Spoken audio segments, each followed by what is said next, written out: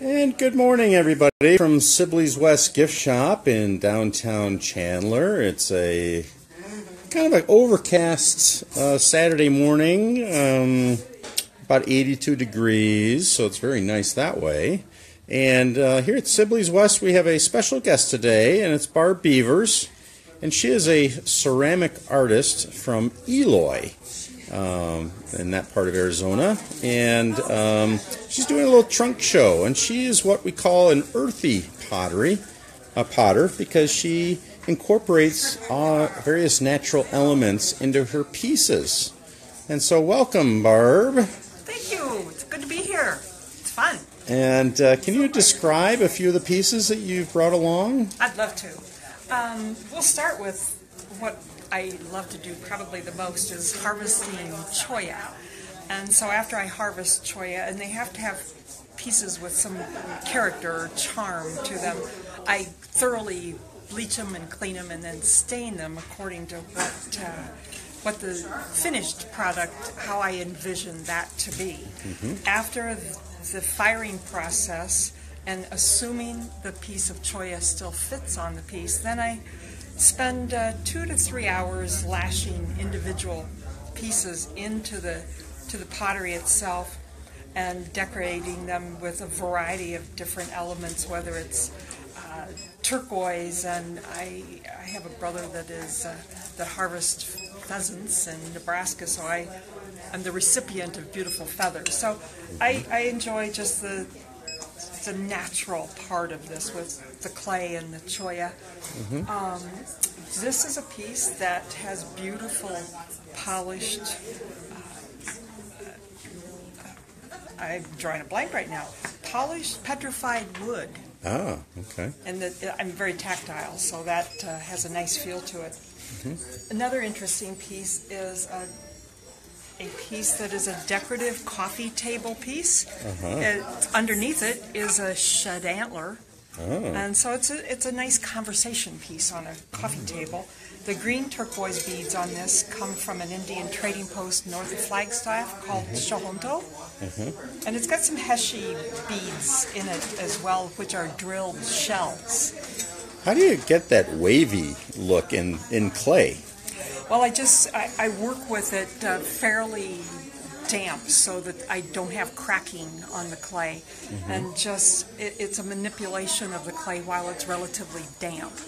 The trick of some of this is because clay has a shrinkage rate of between 10 and 12% typically, that some pieces you have to form and then allow additional room, because once that shrinks and dries, the piece will no longer fit.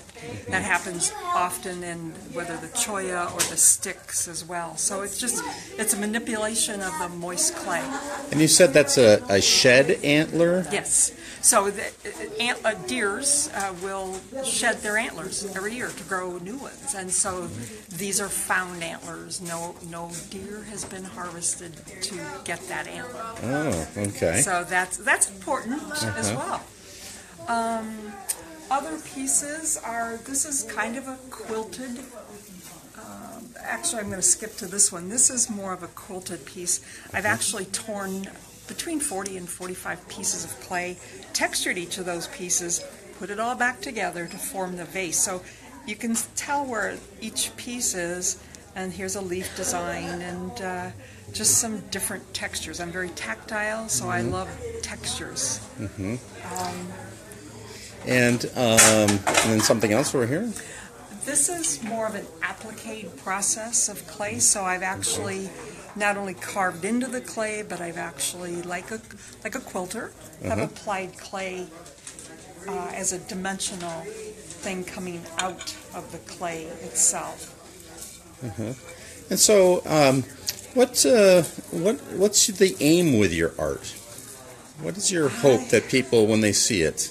That it's something different, that it's unique, that it's typically Southwest, that it's a piece of art. I am not a functional potter, nor am I a production potter.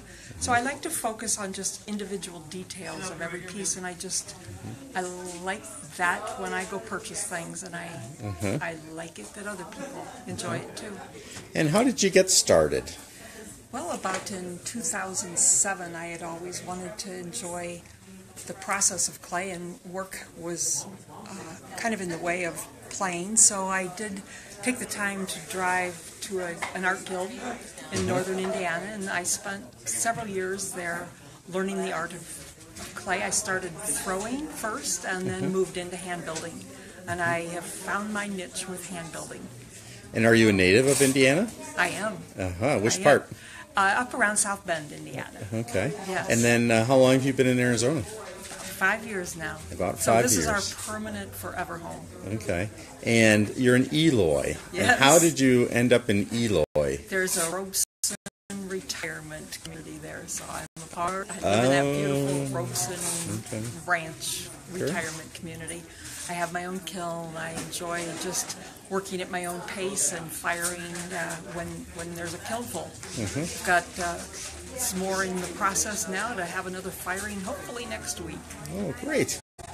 Well, thank you so much for being a part of Sibley's West. It's interesting that with ceramic art, we've probably got about 12 or 14 different potters, but each has a different approach in terms of glaze or functional or different designs, or yours with the earthy elements. And so thanks a lot for being a part of Sibley's. Thank you.